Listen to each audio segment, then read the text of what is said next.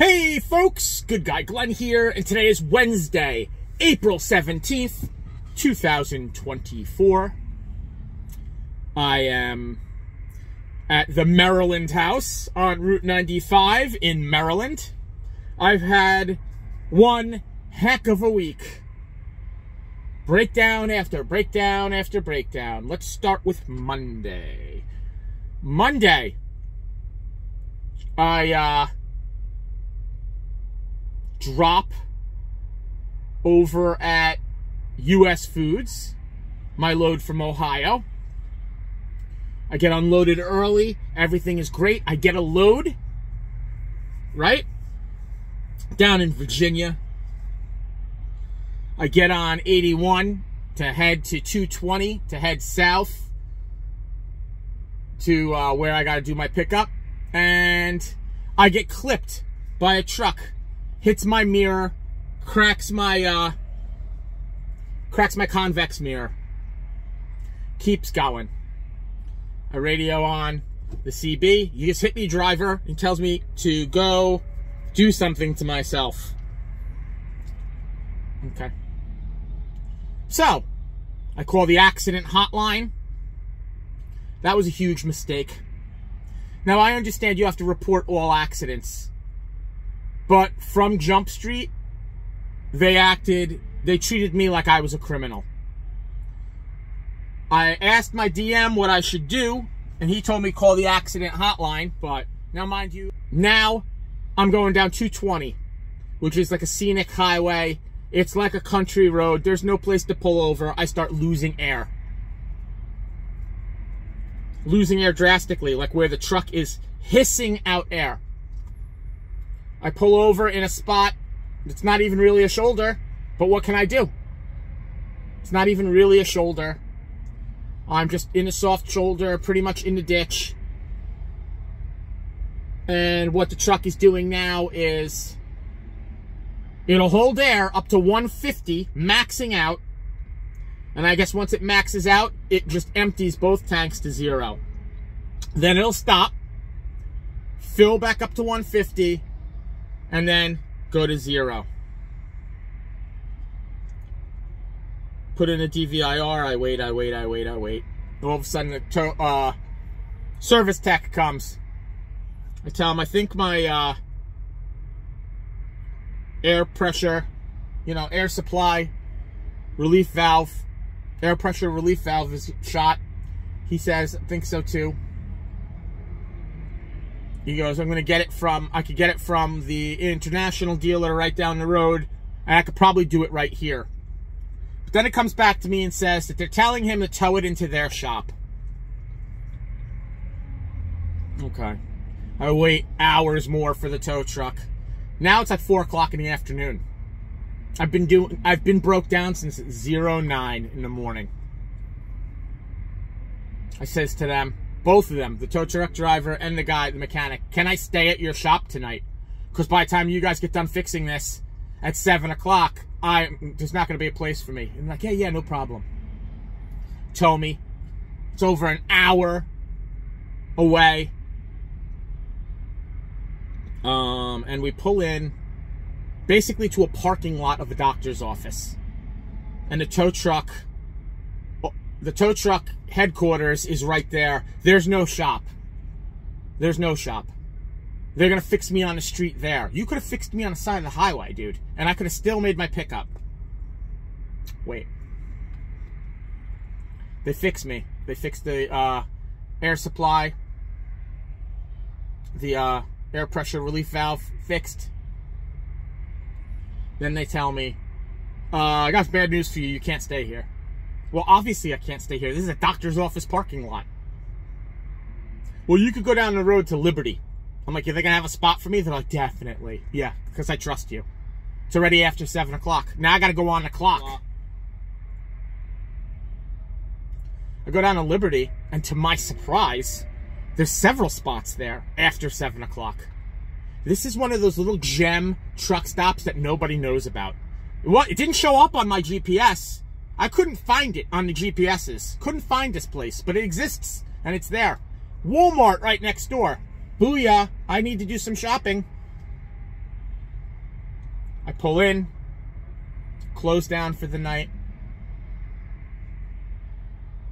But now I don't have a load for the next day, so I get up the next day. I wait for everybody to come into Nashville. Nashville's an hour behind East Coast time. They send me this load that I just dropped today. I have to go to Amherst, Virginia. And, you know, that's like way out, and you got to go on like some side-ass road to get there. So I just did that. Nice morning drive. It was nice. Picked up the load early. Ran out of there. And I had to take 29 all the way up. 200 miles to Falls Church. Okay. Now I'm on the Beltway, 495 to 95. Bad traffic. I'm shooting for the big TA over in Jessup. I get on 95, people start beeping at me and pointing. Guys roll down the window. I've got a blown tire. Okay. The exit for Jessup is right up the road. I get into the shoulder. I ride the shoulder. I get off in Jessup, I park, I look. The tire's still inflated. The recap came off, whacked and destroyed the mud flap and bent the mud flap guard into the tires. So if I would have kept going, it would have hit the other tandem, and that would have been it. The recap was hanging onto the axle. So I was dragging that. All right, I pay for my spot at Jessup. I'm gonna take care of this in the morning because now we're on my time, right? Go off duty next morning, 5 o'clock in the morning. I put in a request. They're like, go check in. We sent over the work request. Go check in. I go to check in. TA repair shop doesn't open till 8 o'clock in the morning. It's 5 o'clock in the morning. So I go there at 7:30, and there's somebody in there. So I go in there. He goes, we're not open yet, sir. I was like, can you just do me a favor? Did you get a work request from Western Express? He goes, yeah. Got your phone number. Reads off my phone number. I'm great. Go back to my truck to drink coffee. Girl calls me. I was just checking to see what this guy's going to do. Because I'm bobtail right now. So everyone's trying to like jam into my spot. So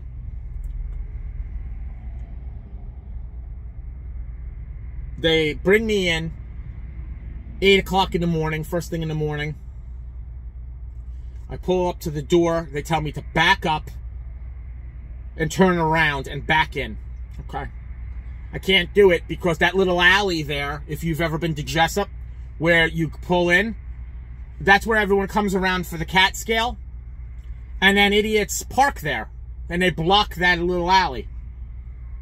I asked this guy to move. He moved. I pulled out. I backed in. No problem. Actually, a pretty easy back. For me, at least. The guy doesn't know how he's going to fix the situation with the mud flap. I'm like, heat it with the torch and bend it with the wrench. He got the giant pipe wrench. Him and another dude bent it back halfway with brute force. Half-inch steel, quarter-inch steel. Pretty impressive. Then they heated it with a torch. They bent it back. Then they couldn't get the tire on the rim. They needed to get a new rim. All of this has to be approved by Western. Every step of the way they have to send in to get an approval. Western drags their feet. Noon comes. I'm still... Now I put this DVIR in at 5, right? Noon comes. Still waiting. 1 o'clock comes, they're finished. I boogie up 40 miles up the road to Aberdeen, Maryland. Going up 95 was really weird because I could see the key Francis Key Bridge. I could see the two things end, and I saw the debris in the water. That bugged me out a little bit. I got off, followed co-pilot, big mistake, should have followed Rand McNally. Co-pilot took me down a road where there were signs saying no trucks.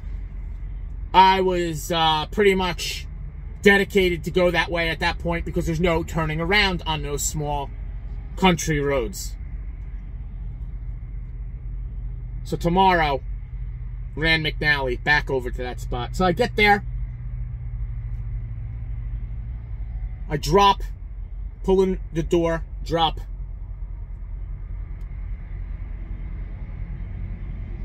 Pick up my empty, got a good empty. And then all of a sudden, I have a pending. As soon as I clear out current job, new job pops up, pick up, there. Clorox, Aberdeen. All right. I pull up now with my empty to the guard shack. I ask the ladies, is my load ready? She's like, no, it's at the door. The trailer's at the door. It hasn't been loaded yet. It'll probably be loaded at 4 a.m., to be honest with you, whatever. She said, you can come back tomorrow. She goes, why don't you leave that trailer here and bobtail? It'll be easier for you to find parking. Are you serious? Like, you're being nice to me? I went back in, dropped that trailer back, bobtailed down here to Maryland House, got a spot, had a burrito. I wish I could get a shower. I need one bad. I'm leaving out a whole bunch of stuff that's really important, but I'll get to that. So here I am. My next load, I pick up at Clorox, I'm bringing it up to Maine. Tragically, after I drop this in Maine, I might wind up at Poland Spring. Don't mind picking up at Poland Spring, but when you pick up at Poland Spring, you generally bring it into the city, New York City. I don't want to drive to New York City. I understand. I'll figure it out. I'll see what happens. Let's just pray on it that I don't wind up there. Now, let's rewind to yesterday when I was staying at Jessup, TA. Huge truck stop. Great spot. There's a hotel there. I wouldn't recommend staying there. It's pretty dirty from what I've been told by other truckers. There's a restaurant there. Apparently pretty good. I didn't eat there. I ate on the truck. Corporal Chaffee came to visit me. He brought me a Marine Corps flag for the truck because he says I have to have one on the truck. So, got the Marine Corps flag flying on the truck. And we hung out. We talked. And he saw like what I'm doing. And he's like, it's like living on ship. I'm like, kind of. A little bit more room. A little bit less room. I don't know how to. I don't know. But it was cool to see him. I was really happy about that. Then, when I was dropping that trailer to bobtail over here, some kid from Western who was with his trainer comes up and asks me where I was going. Lot lizards do this. You know what I'm saying? Apparently he has to get to the Bethlehem terminal. And I'm like, bro, I'm going up to, I thought I was going to Massachusetts. I didn't realize I was going to Maine. I looked real quick at the thing. He's like, well, can you call your DM and tell him that you're going to drop me off in Bethlehem? Bro, I'm going through Jersey. I already have this route planned. I'm picking up tomorrow at noon. I'm driving out to Bordentown, New Jersey, where I'm going to shut down because you're not going over the George Washington Bridge at 4 o'clock in the afternoon. I'm not going near North Jersey at 4 o'clock in the afternoon. That's where I'm from. I know all about it. Not doing it. Shutting down in Bordentown tomorrow at the TA, the big TA in Bordentown. Shutting down over there. Then I'll run 3 o'clock in the morning over the George Washington Bridge, beating all that traffic. Get up into Connecticut. It's really weird. Western has never taken me over the GW going into the city, because that's a $100 toll. They usually reroute me up to the Tap. I bet you that they'll reroute me up to the Tappan Zee. I just have a feeling that that's what's going to happen. But anyway, I digress.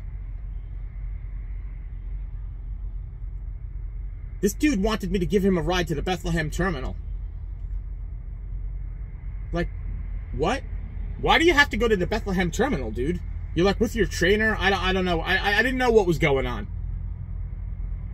Bro, I don't have a bunk in this truck. Alright? I got my food storage and, you know, my winter clothes are all on my top bunk. I don't have a mattress. Second of all, I don't pick up till tomorrow at Clorox. Like, where are you going to stay, dude? You're not staying with me. I'm not going to ride anyone, and I'm not going to train anyone. It's just not going to happen. I'm not doing it. So, I mean, I'm not trying to be a dick. Seriously. I'm not trying to be a dick. He was, like, asking me all these wacky questions, like, well, how many hours do you have? Like, I'm going to run him out tonight. Bro, not happening, dude. It was already like 4 o'clock in the afternoon. I'm going to Maryland House and I'm shutting down. I'm not having another last night where, luckily, Jessup doesn't really fill up because there's like 500 spots at Jessup. And you got to pay to be there. No matter what. You got to pay. So, a lot of people don't go there because they won't pay. You know my philosophy. I'll pay if it's a safe place for me to stay for the night and I don't have to worry. I'm not sleeping in the shoulder. Saw a lot of Western Express drivers sleeping in the shoulder. That's a big no-no. I'm not going to blow up anybody's spot, but there was quite a few. But I don't know what that was about, that the dude needed to get to the Bethlehem terminal. From what I understand, the Bethlehem terminal's closed right now. So tomorrow, I'll go pick up this load. It's supposed to pick up at noon. I'm going to start calling at 8 and see if it's ready. I'm going to head up to Bordentown. It's over 100 miles north of here in Jersey. I'm going to shut down in Bordentown. Then I'm going to go shoot over to George Washington super early. And then I'm going to have to find a place north of Connecticut to shut down. I probably will go to that pilot I like to go to. Or maybe I'll just run straight out to Maine and find a place to shut down up in Maine because I can't deliver to the supermarket to 1600. Tomorrow, I will call that supermarket and see if I can drop early. From there, Poland Spring is kind of far from where I'm dropping. I'm hoping that that's not where I'm going. There's the two places in Maine where you pick up Poland Spring. Hennessy? No, something like that. And then Poland Spring itself. And that's like way further north. Not to say that they won't send me up there. There's a good possibility they'll send me up there. If they send me up there, then I might wind up going to the city. I don't know. Or I might wind up going to West Rock and picking up a load at West Rock and bringing it to Syracuse. We'll see. I don't know. But I know that I feel blessed to have a safe place to stay tonight. I'm looking at I-95. It's like 25 feet from me. And maybe 50 feet. Maybe 100 feet. Nah, 50 feet. Yeah, about 50 feet. Anyway. Like I said, feeling blessed. Thinking about the future. I've been in bad spirits the last couple days. I'm not going to lie. Really bad spirits. Very stressed out. Truck has just been breaking down a lot. Now the brakes need to be done in the truck. I don't think it's super critical, but they need to be done soon. I'll ask about that coming up this weekend. I'll see where I wind up for the weekend and see if they could get me in for a brake service. That would be nice. And yeah, that's just me trying to catch you all up on like what's going on. I wanted to talk about stuff. There's a lot of stuff going on, man. The world is in a crazy place right now. Real crazy place. War going on. It's not cool. But have faith. Say your prayers, man. Say your prayers that we don't have World War III. And I'm just thinking about things I need to do. I need to start doing more truck stop videos because I got a lot to say about truck stops, dude. Like, as far as